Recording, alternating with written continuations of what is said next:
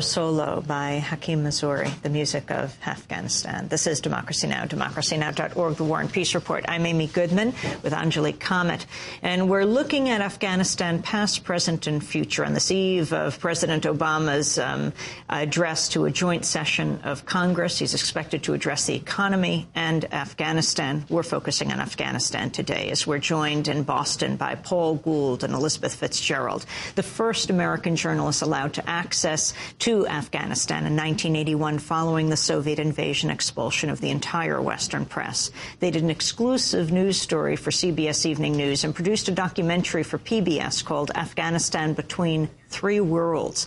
Now they're out with a book about U.S. involvement in Afghanistan. It's called Invisible History, Afghanistan's Untold Story. We welcome you both to Democracy Now!, Paul Fitzgerald and Elizabeth Gould.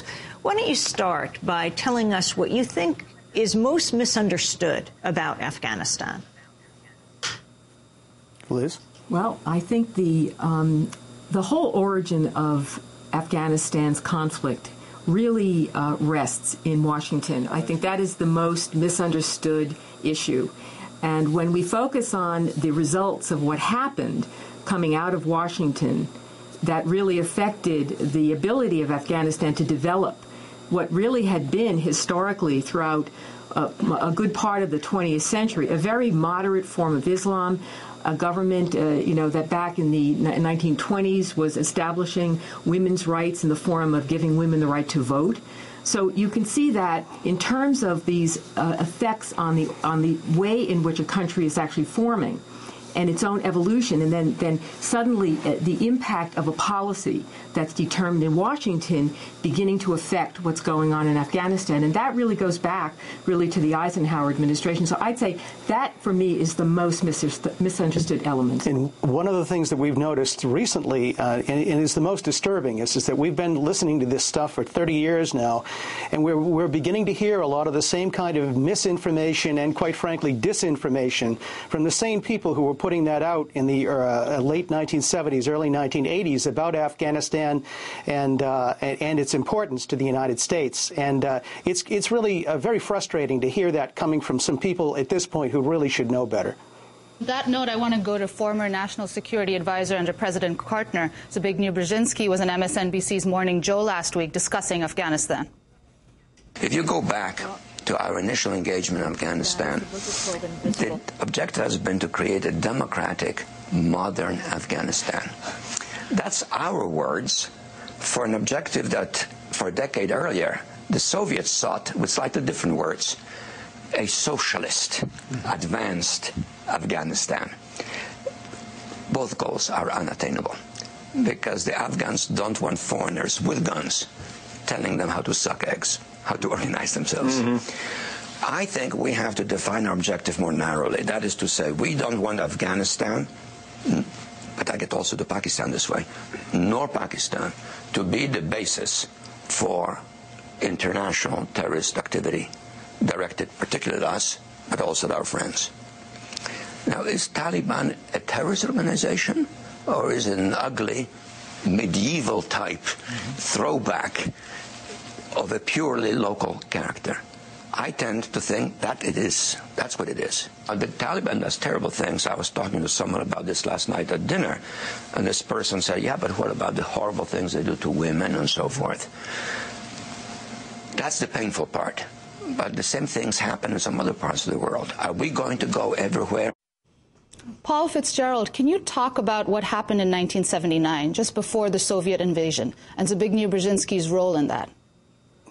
Well, one of the big problems that I have with what Mr. Brzezinski said was the fact that he was the one who was very much instrumental in bringing back the anti-modernist element in Afghan society, which had come to terms pretty much with the Afghan government, with 50, 60 years worth of Afghan governments trying to slowly modernize their society after the devastation of both Russian and British colonialism in that part of the world.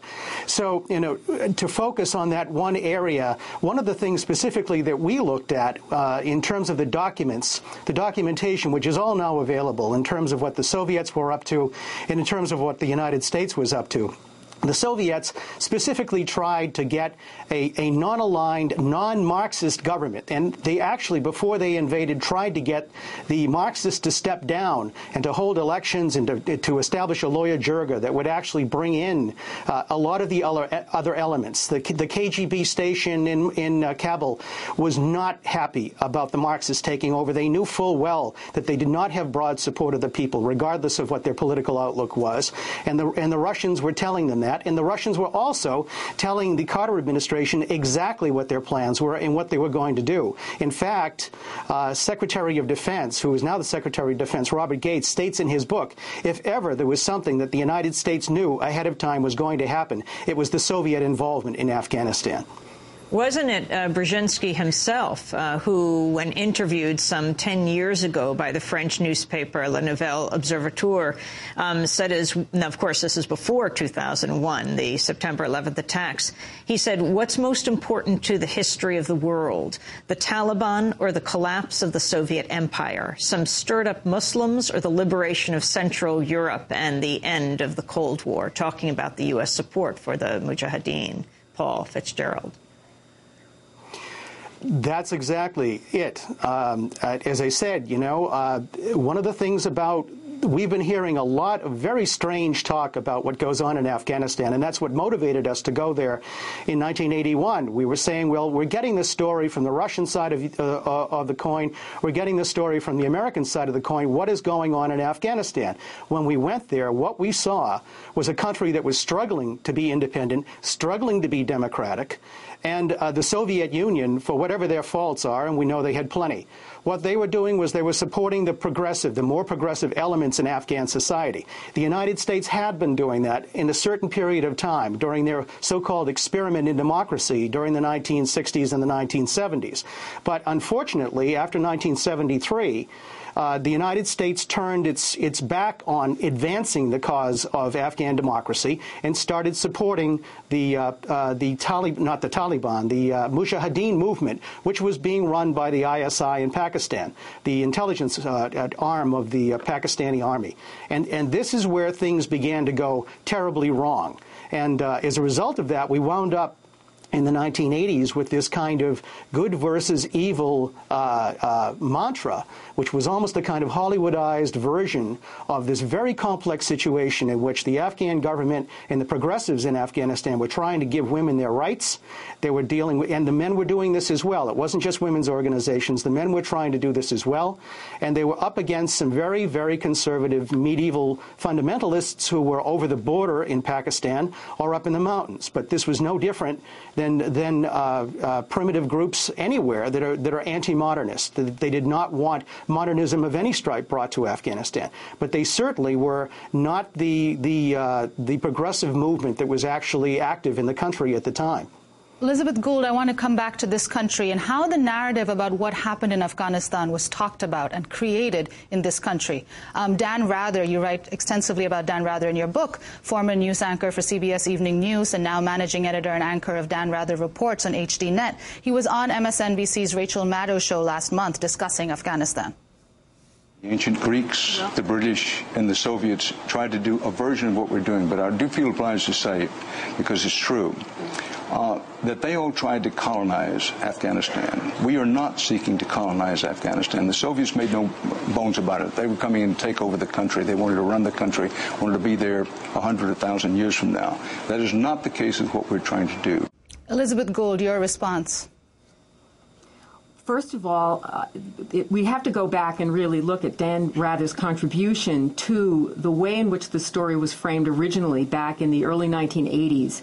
After the Soviets crossed the border, Dan Rather was really the first journalist who really established the idea that this war should be viewed through superpower confrontation between, basically the evil empire and the freedom fighters. And this was actually documented by Jay Petersell, who wrote an article in the Columbia Journalism Review that was out in I think it was in the spring of 1981, which actually analyzed the way the reporting was happening in our country about Afghanistan and how it suddenly changed after Dan Rather had this report on 60 Minutes. This is when he had gone into the mountains in Afghanistan through Pakistan, and he had gone in to basically talk with the Mujahideen. And Peter Zell's comments in his review highlighted the fact that it was he was very skeptical of how serious Rather was at really probing into the deeper implications of where the financing was coming from. And the fact at the time was the financing was coming from the United States, but suddenly the reporting changed after Dan Rather's report. So he became this sort of the tone of the storytelling. And we did our first story for CBS News, and we experienced that tone. It was very interesting to see the way they looked at the material, where we brought back a story that indicated there was a more complex story, that there was an Afghan civil war going on, that there was an issue that had to focus on the Afghan part of it. There was no interest. The only interest they had was in focusing on the amount of Russians in the street and the American viewpoint that this was a holy war against the evil empire.